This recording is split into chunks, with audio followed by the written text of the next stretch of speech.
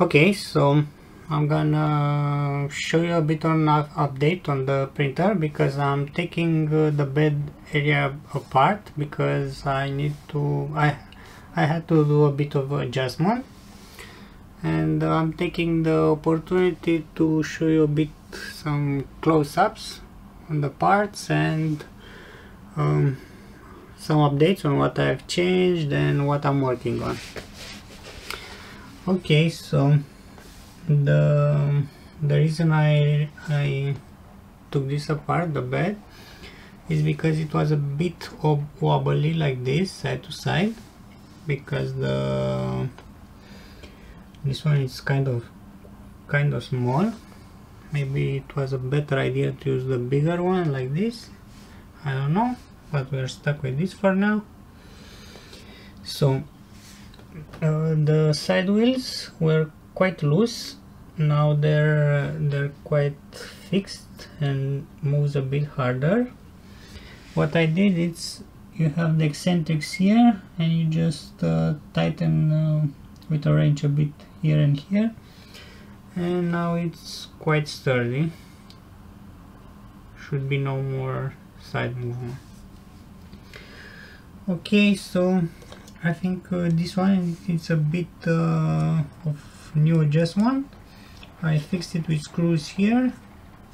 I connect the power adapter to here, and I power it from here.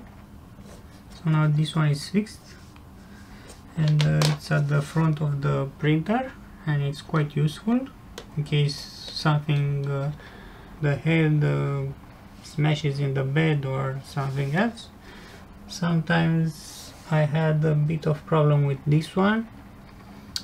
You can see I changed it. It's a small, very thin cardboard now here. Let's see, nothing here yet. This part you probably know it, but I'm gonna show it a bit close. So this one is just a palm wheel, like this here, and there are two on this side and one here on this side. What can I show you around? One major change I did, it's now the board is powered directly from the 24 line, so it's not drawing current from the USB from the computer. Basically how I did that is by, let's see if I can show you. So you can see there a diode. It's a Scotch diode. It has only 0.2 forward voltage drop, and on the back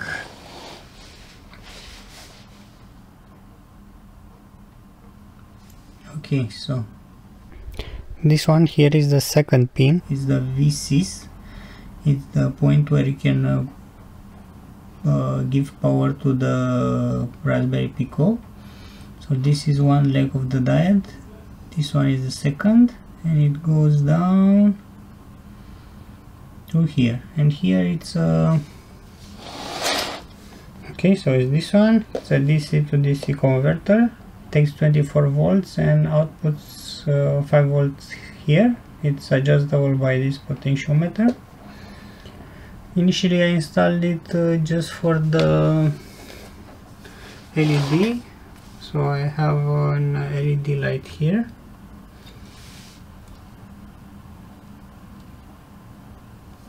See that one, and it's this blue wire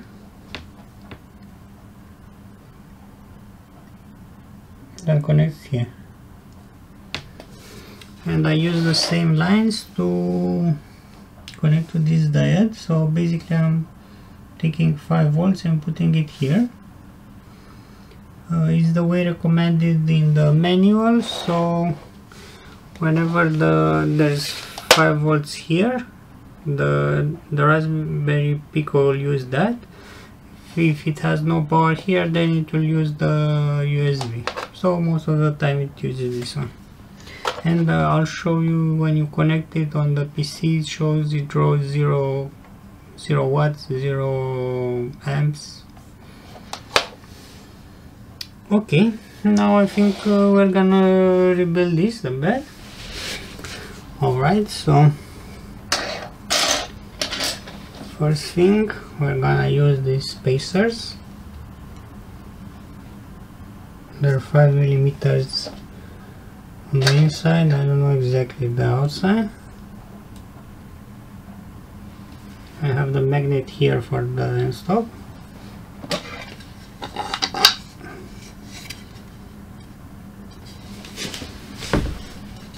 Now we're gonna have to adjust this the right way.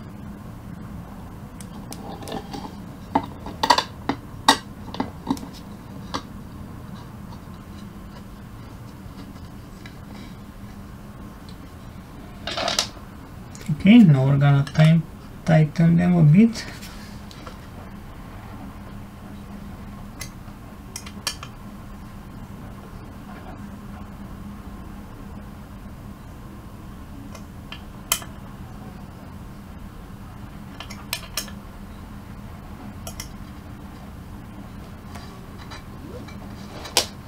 Okay, and what I wanted is no side movement like this.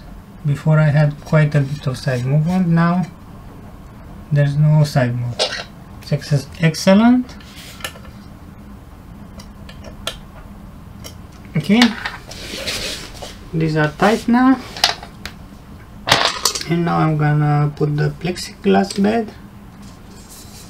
I think we can also print on this surface directly, but I'm still gonna use the mirror. So we need to put the springs.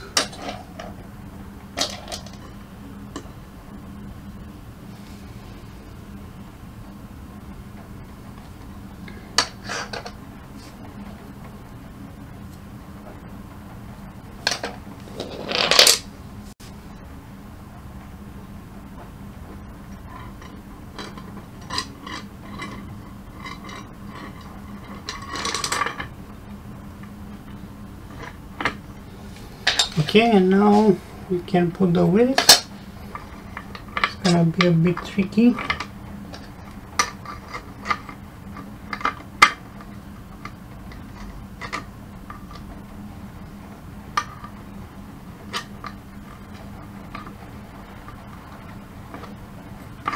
Or not.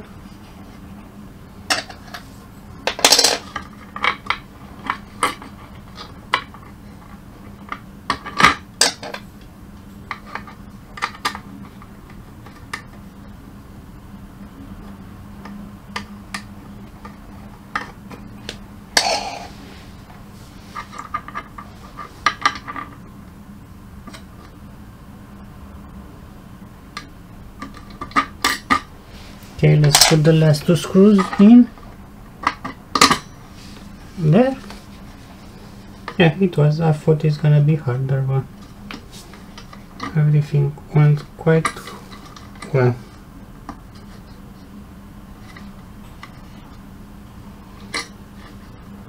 Well, I'm having a bit of issue with this screw here. There it went.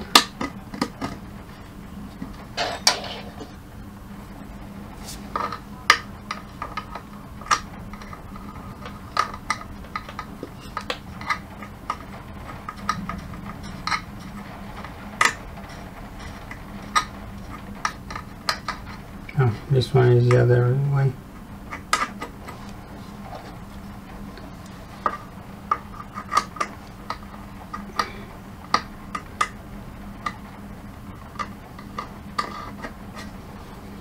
All right,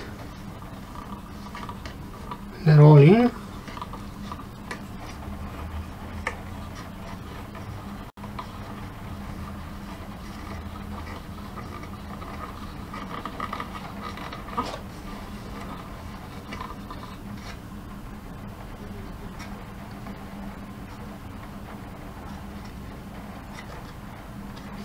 So there's still a bit of wobble, but much less.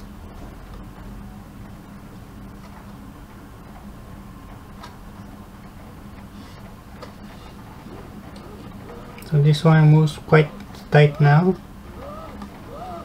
like this, so there's not much we can do about this.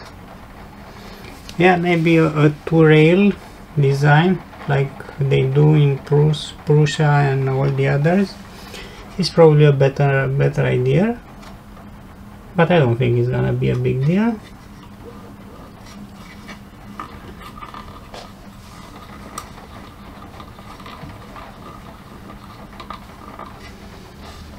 Alright, let's connect this.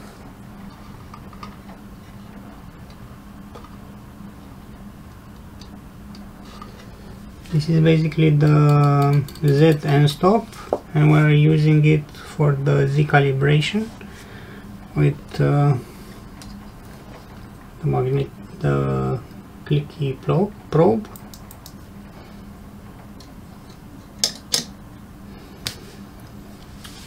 Alright, here comes the mirror, and it's here.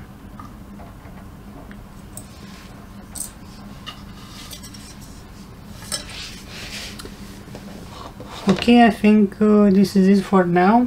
I'm gonna post next video is gonna be about Clipper config, how we check how we adjust the screws using Clipper to tell us exactly how much we need to turn this. Then we're gonna do Z calibration offset, maybe manually and automatically as well. We'll see exactly if we need this or not. And I have a few more settings. We're gonna start the basic config so we can print. Like I have some macros with basic calibration, then we start to print some purge line, and then first layer squares, and then I think we're basically done with everything working, and then we can start printing. Okay, hope you enjoy this. Like and subscribe if you want to see some more.